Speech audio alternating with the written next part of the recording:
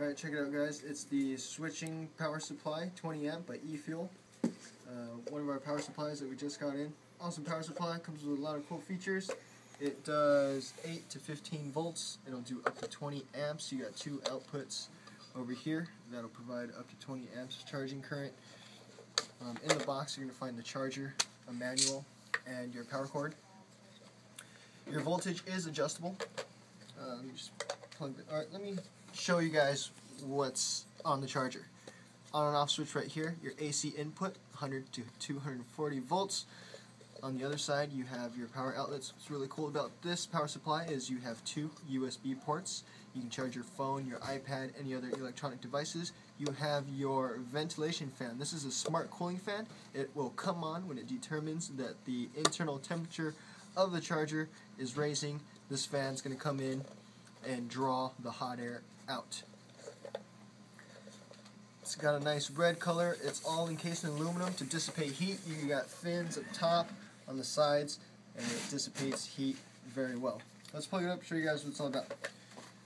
Power on. Your voltage is adjustable from 8 up to 15 volts. Again, you have that 20 amp of charging current. I'm just going to grab a charger here.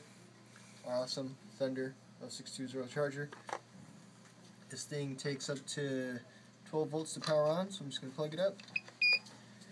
And my charger's plugged up. This little charger will do up to 20 amps. Perfect, because this power supply will supply that 20 amps. Let's unplug that. Show you guys the two USB ports.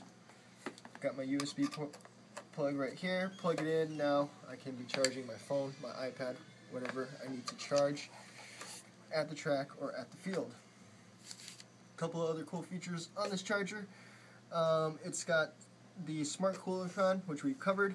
It's got over temperature protection, so if the charger gets too hot, it's going to shut down. It's not going to, spontaneously combust.